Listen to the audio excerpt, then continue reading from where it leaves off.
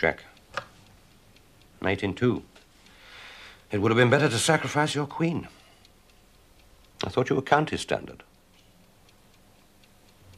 So did I. Must be rather embarrassing to have been christened George Bernard, Mr. Shaw. Not at all. It was perfectly logical. I was conceived on the night my parents saw Arms and the Man. You no doubt think GBS was a visionary socialist. Well? You'd be wrong. He was a realist, like me. His plays expounded socialism, freedom, and equality, and made him a lot of money. He was logical, like me. Like chess. How did you become the best chess player in the world? By a perfectly logical sequence of events. I never had much time to play. I had become a successful provincial newspaper publisher by the application of sound business methods.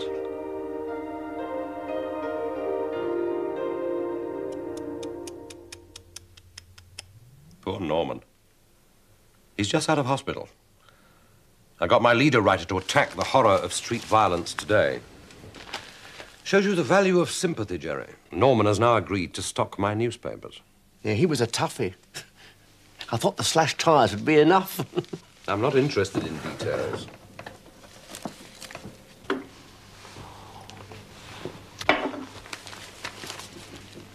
Is that all? It's what we agreed. Yeah, but I had to pay the heavier bit extra. That's your miscalculation. I'll tell you what. I'll settle for that receipt. What receipt? For the garage business. You'd have got 5 years if I hadn't refunded the money you stole. Yes, I know, GB, and I'm very grateful, but... Well, that receipt's as good as a confession, you see. Of course it is. How can I possibly employ you for these little services if I don't have some sort of a safeguard? You can trust me.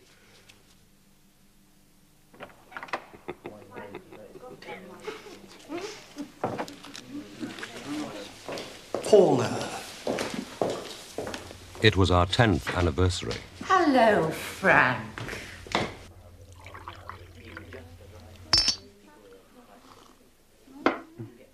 Why haven't you invited me?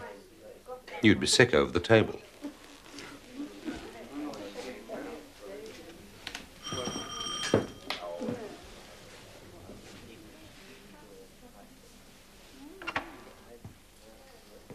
Funny how we've stuck together, isn't it? And gone our separate ways. I say, GB, do you want any fagging done? Not at the moment. Drink up. You'd better go out the back way.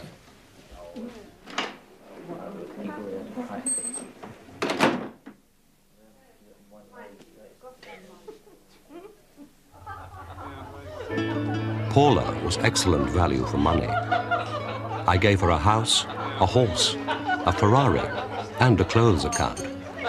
She graced my table and shared my bed.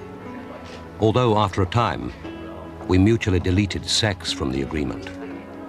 Success depends on logic, not love or sentiment. You wouldn't miss it. 10,000 for 6 months. What do I get for it? Be logical, Frank. Your firm's finished. You couldn't repay me. I could. I can sell up if I can keep the business going. I've cooked the books. The auditors are in. Come on, Frank. I'll give you something. You will? An excellent 5-star brandy. It'll make me feel much better.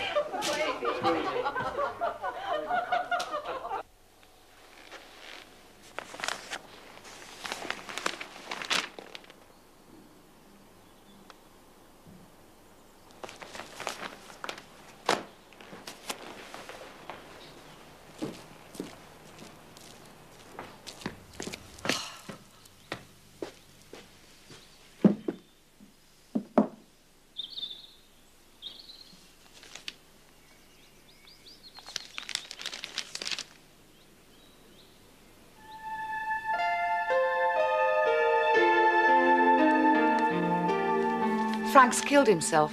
I expect that will be the verdict. I must see there's a good obituary in the Herald tonight.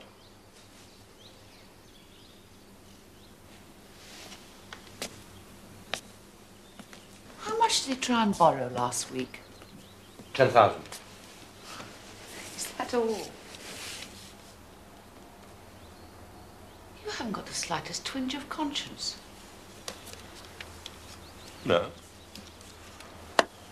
He was lucky for a time, but he was weak. A gambler. He would have killed himself eventually. Why should he do so with my £10,000?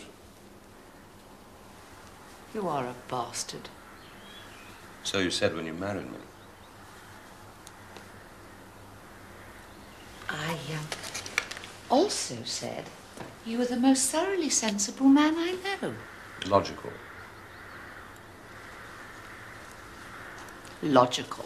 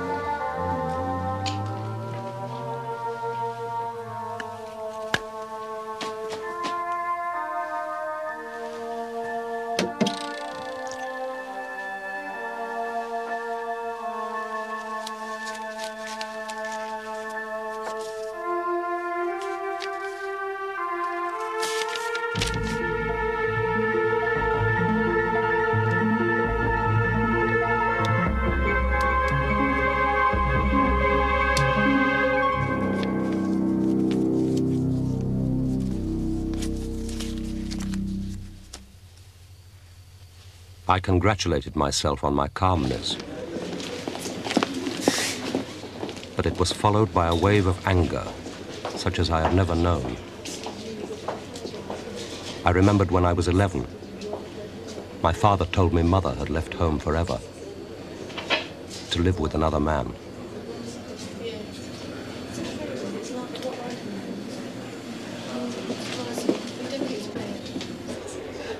I didn't employ a private detective.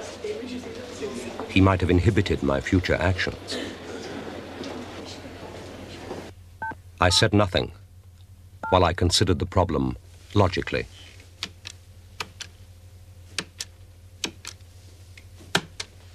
Paula had broken our agreement. She no longer gave value for money.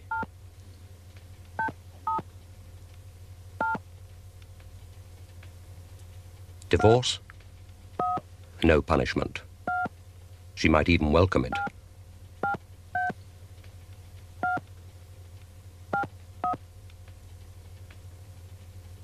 Disfigurement? I couldn't divorce a scarred woman without incurring censure.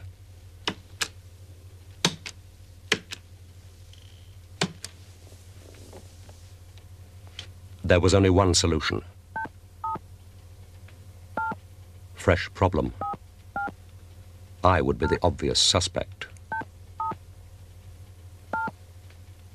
Fag? Fag? Hello, GP. This is an honour. I come to inspect the stock. I'll give you a good trade-in. 14,000. Is that reliable? Reliable? Of course it's reliable. It's just been serviced. Where can we talk?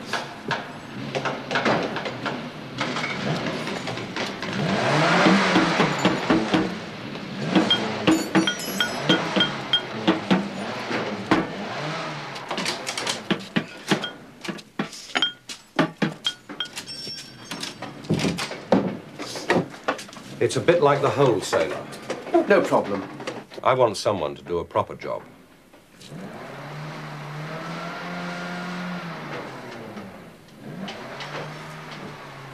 Lubrication? Who is it? I'll handle it. All I want from you is a name and a telephone number. And on no account must you mention my name. Is that clear? Yeah. Yeah, that's clear, GB. I'm serious. I know. I know you are. Well, it's just that it's a bit strong, isn't it? If you don't want to help, say so. How much? 100. And 50. All right. Just for a name? And absolute discretion. Well, I haven't let you down yet.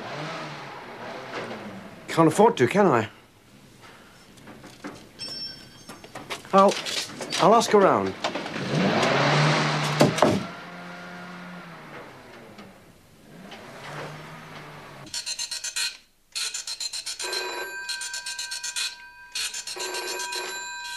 Hello? Hello? Is it for me? GB? Just a minute, Jerry. Is it for me? No, I just wanted to kiss you goodbye. You're getting sentimental in your old age. I must be. I must fly. Have a good day, darling. And you, darling.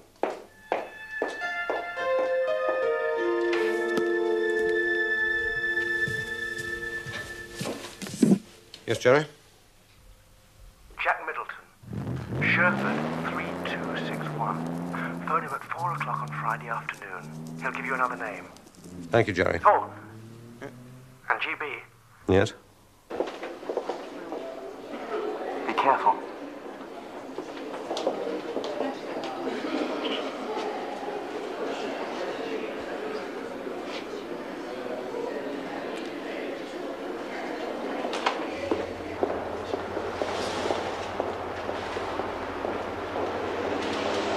An irony that did not escape me was that my behavior was exactly that of the illicit lover. The concealment, the secret phone calls. Hi, Jack Middleton. that's right. Jerry Wilde gave me your number. A friend of mine needs a job done. What are you talking about? Who are you? No names. I'll be yours, friend. Don't hang up. It's a big job. A lot of money. For what? My friend wants Somebody hit? disposed of. 15 grand. 15. That's much more than my friend expected. Please yourself. I must consult. The money wouldn't be payable until the job was done, presumably. Half now, and half when it's done. But that would mean trusting you with 7,500. Who's trusting who? I don't even know your bloody name.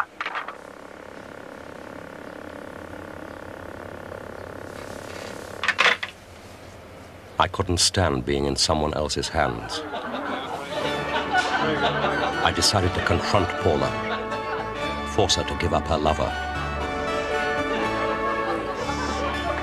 But that weekend, we had another glittering party.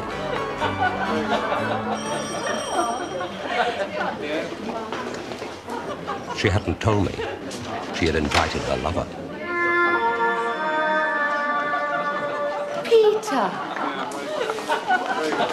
Peter Simpson, my husband. Smashing place you've got. Come in. Through here, Peter. Oh, Anna. Forgotten I'd invited him. He hunts. He's a canning firm. I believe I've come across it. He's a bit of a bore. I thought I'd pay him some attention. After all, they've never advertised with you, have they, darling?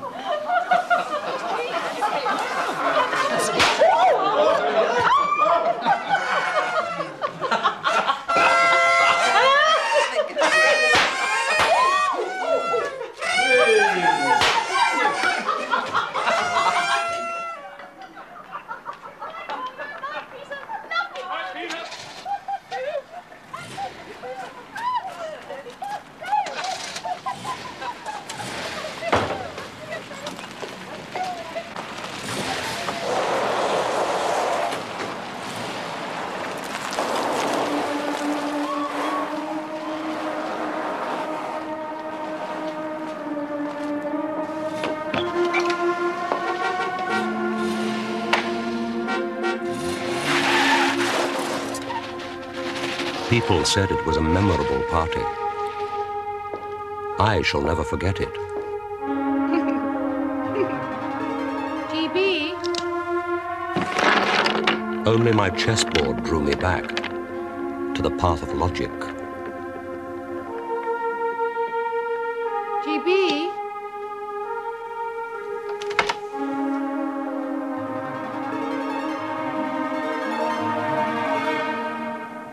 Hello? Steve? Who is it? Jack Middleton suggested I call about a removal for a friend of mine. Well, who are you? No names. That's a condition. Yeah, so Jack said. Are you going to tell me the name of the subject, or is that a secret too? Paula Shaw, The Birches, Lee Lane. A woman?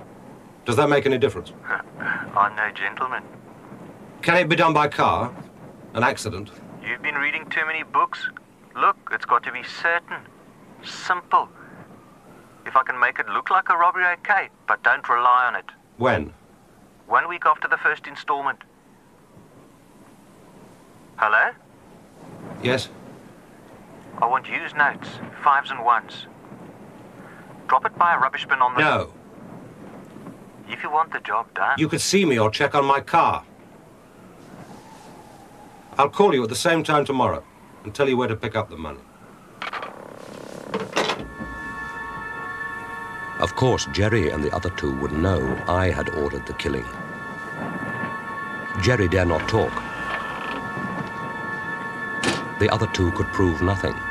The cash had never been through my bank. The police would find no motive. I knew nothing of a lover, did I?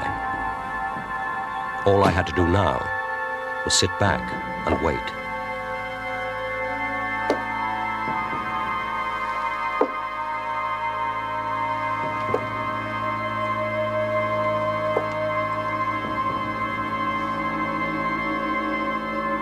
Seven days.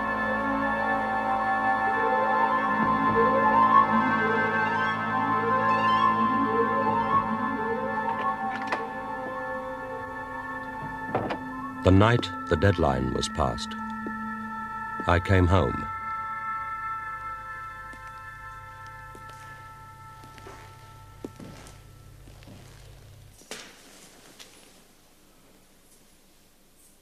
Paula.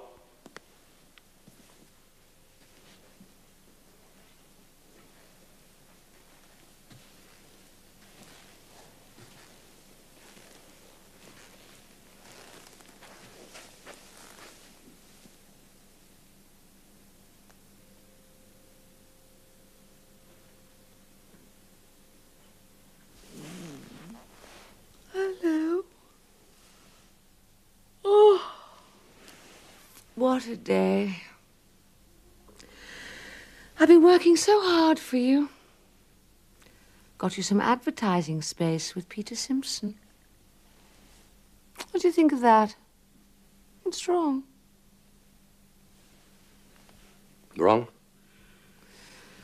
You look as if you've seen a ghost. Oh, it's just some business deal. I'm beginning to wonder if I haven't been swindled. Swindled? You? I don't believe it.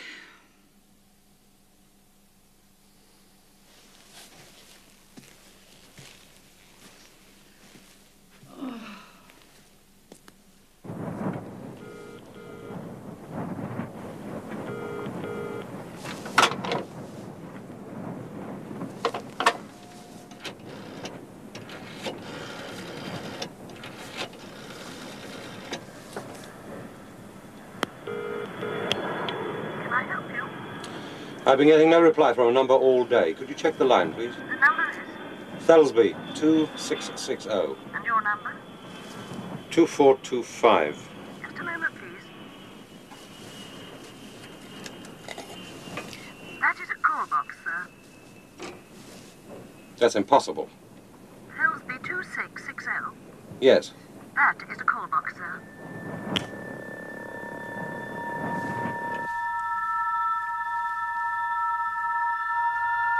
The call box. Perhaps he didn't want you to know his name either. He said a week. That was 9 days ago. How much did you give him? 2,000. Well, have you checked with Jack Middleton? That's your job. He's your contact. Phone him. I want an explanation, and I want it now. You sound like old Pawson. I want an explanation. Do you remember how I used to imitate old Pawson? My school turn.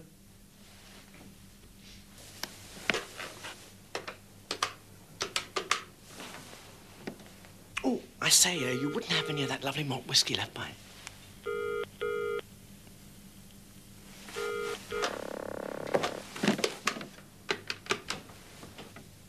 What are you doing? Checking. Hello, operator. I've been trying to dial Sherford 3261, but there's no reply.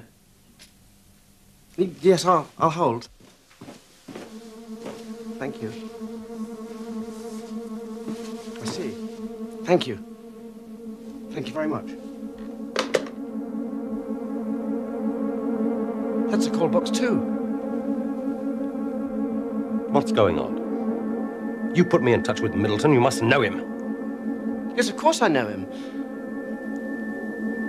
I know him very well. Who's trusting who? I don't even know your bloody name. Yeah. I know Steve quite well, too. It's got to be simple. I want to use knights, 5s and 1s. There. You took the money. You'll return it now. 2,000. 7.5. Hey, you told me too. Hey, I bet you'd have cheated Steve out of his second half, wouldn't you, eh? You owe me that money. I owe you. I've always helped you. Kept you out of prison. Yeah, and made me sign statements you'd have a hold over me. Do you think I enjoyed being your fag? I've always hated you. She hates you too. But I wouldn't try and do anything about it, because I'd have something very interesting to tell the police.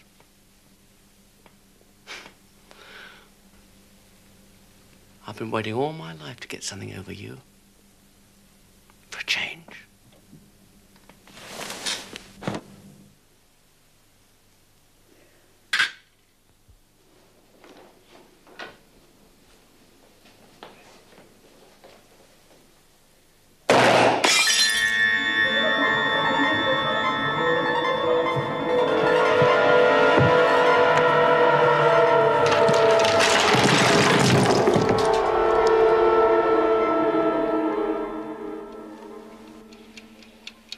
And that is how I found the time to concentrate on the game. I became champion here. Then, every month I started sending chess problems to the world champion, challenging him to solve them. He's never able to do so, since he never replies. The only logical deduction from this is that I, George Bernard Shaw... Time for your medication, GB. I, George Bernard Shaw,